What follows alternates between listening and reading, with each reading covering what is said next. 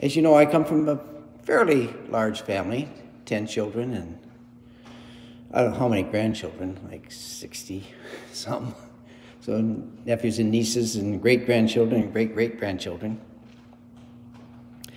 And as I probably have stated before, in our family being all 100% Irish, we have some of the qualities of the Irish and some of the challenges of the Irish. And one of the, not uncommon in Irish culture is how do they say it in Irish? He has a love of the drink. Alcohol, drugs, and so on. So it's not uncommon in my family on both sides to have that. And fortunately, so many of my nephews and family have gotten the help they need and are doing very well. And one of my nephews, who I asked permission to talk about him tonight, he is, call him Little Brian, because he's named after me, but Little Brian's about this tall. He has about 6 kids, and he looks like a beanpole all the time, and he eats like a horse. Well, Little Brian is just a quiet, saintly guy. You'd never know, again, of all the struggles he's gone through in his life. Well, he had a serious, I suppose, the alcohol and drugs, I think meth, I forget. But struggled, went to a couple of treatment centers and this and that. And now he's doing wonderful. But I was there one night at their house having dinner with them, and his wife said, "Brian, tell your uncle your story, how you came about to be free, in a sense, not free in the sense of no longer using drugs or anything." Well, Little Brian was studying, he was an electrician, he was a journeyman, or he was under the apprenticeship of an electrician who took him under his wing and was teaching being an electrician, which he is. And he was still on drugs. And he talks about that, he'd been through treatments and so on and so forth.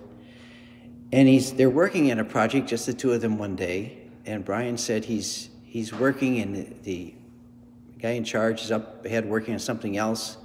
He's suddenly, this voice inside him, very commanding and sort of demonic.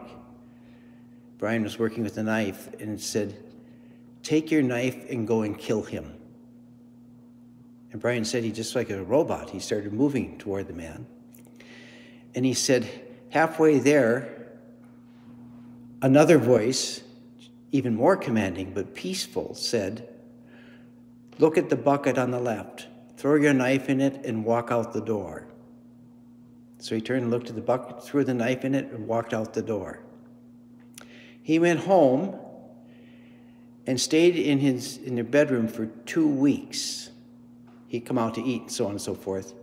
But he sat in there with the Bible and just read scripture and prayed for 2 weeks. And at the end of the 2 weeks, the obsession went away, and he's never used drugs again. And that was many, many years ago now. But what he did is first of all, there were 2 comings to him. One was the demonic, to continue in this terrible thing. And suddenly, something of God, even more powerful, took over, and he responded to it. He had heard it and responded. And it saved his life and the life of another. And that's what the Advent is about. This, Jesus says, you do not know when the time will come. It's like a man traveling abroad. Orders the gatekeeper to be on the watch. Well, who is the gatekeeper? Well, in the next sentence, he answers it. He says, "Watch, therefore." In other words, you're the gatekeeper. We are the gatekeeper. I am the gatekeeper. You're the gatekeeper. He says, "Watch. You do not know when the Lord of the house is coming, whether in the evening or at midnight or a cockcrow or in the morning, anytime. May he not come suddenly and find you sleeping, not listening in our conscience to the voice of the Lord. I say to you, I say to all, watch. So we think about Advent as the coming of Christ into the world, which is truly what we do celebrate as the body of Christ, God becoming man.